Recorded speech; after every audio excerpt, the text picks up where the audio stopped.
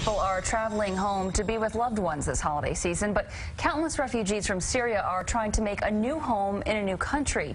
And one New York City woman is using her hobby to help them stay warm this winter as they begin their new lives. TV 1055's Marlie Hall has a story. Anna Strasser learned to knit when she was 14 and often makes presents for family and friends. But this holiday season, the aspiring theater director used her knitting needles to help strangers in need. Being able to do something, even if it was just a little thing, was important to me. She read about a group of Syrian immigrants in Munich who needed hats and scarves to face the harshest winter of their lives.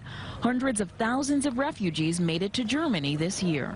I clicked on the blog post and read the rules and basically picked up my needles and started going. In 6 weeks, Anna knitted 11 brightly colored hats and a scarf. I give away most of the things I knit anyway, so it felt like a pretty natural thing for me to do. Anna and other knitters in the U.S. and Canada made almost 1,000 hats, scarves, and other knitwear that were shipped to Germany. The project began 2 months ago when knitting designer Laura Nelkin put out the call to her fellow hobbyists. A doctor in Munich coordinated the distribution to refugees, and photos of the giveaway soon went viral on knitting websites. One of them caught Anna's eye. I was like, oh my God, that boy has my hat.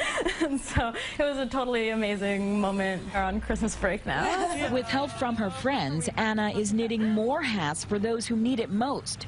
And while much of the world continues to debate the politics of the refugee crisis, these busy hands are working to spread a little warmth.